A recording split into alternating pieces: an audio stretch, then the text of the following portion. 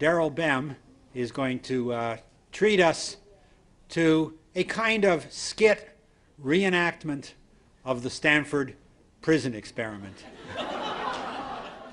Since it's Halloween, it made finding costumes a wonderful thing to do. So I thought we would do a Halloween reenactment of two of his famous experiments.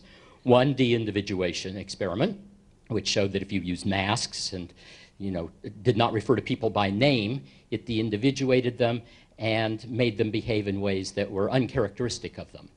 And then, of course, the prison study, whose main notion was that personalities do not create the roles transform personalities.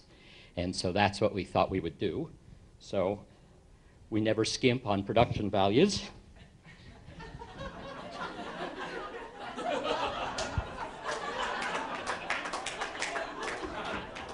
So we're going to need volunteers, and we're also going to need more costumes. I'll get the other two.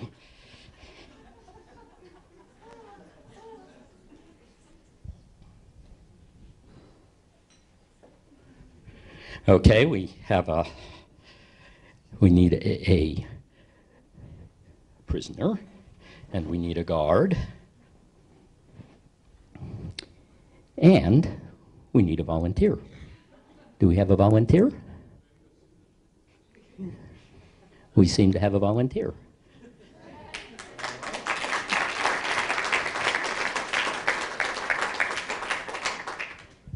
And your name is? Susan Johnson. Yes, I think I met you earlier in the foyer. Is that right? Yeah, that's right. And you're a faculty member here? That's right. I'm an assistant professor. Okay, well, this should guarantee you tenure. Okay, would you, as you may remember, in the prison experiment, we use a very high-tech method of randomly assigning people to either guard or prisoner. So let's do that random assignment now.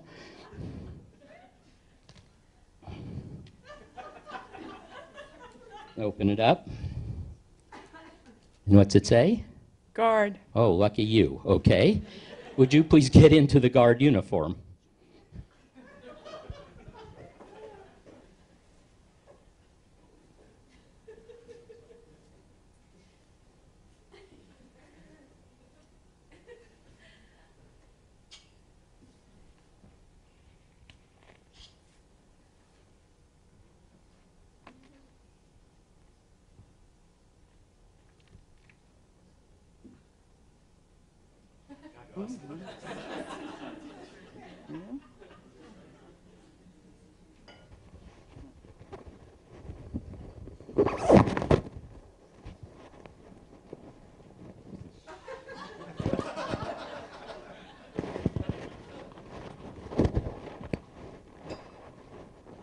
Okay.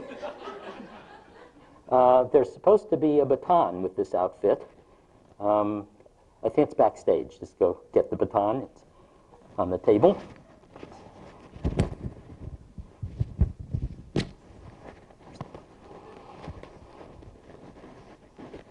This. Okay. Okay. Now, you need to lose your identity. And so you are no longer Sue. And you are now the guard, Madam Guard. I am now the guard, Madam Guard. Okay. And now we need a volunteer. Uh-huh. Oh.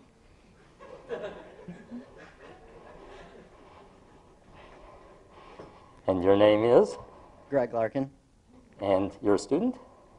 No, I'm partly responsible for Phil's two-part 200-slide colloquium talks. Okay.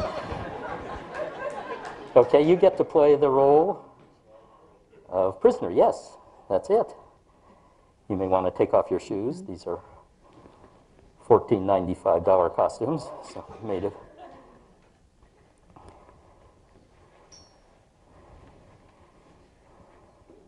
That's as far as you need to go.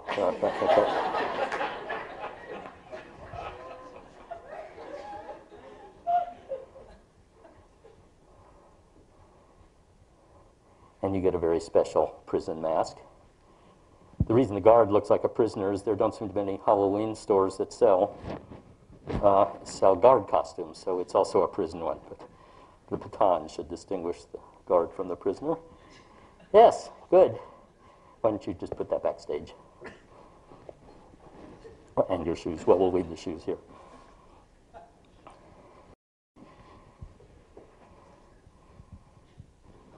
Okay, you need to lose your identity.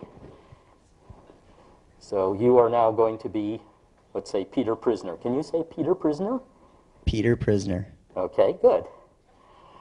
I think we're ready to begin the reenactment. Okay. Guard, your prisoner is being unruly. I think he needs a little bit of punishment. Okay.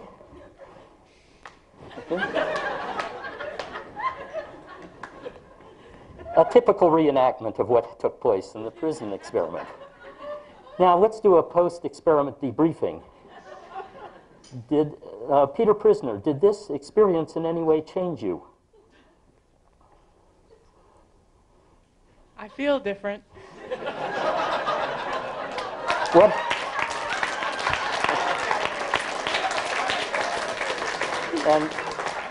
And what about you, Guard? Did it change you at all? I feel different too.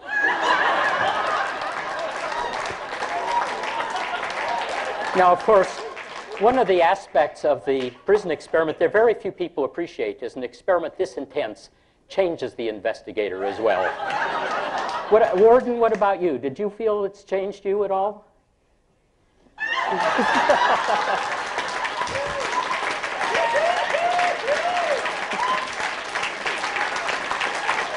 Thank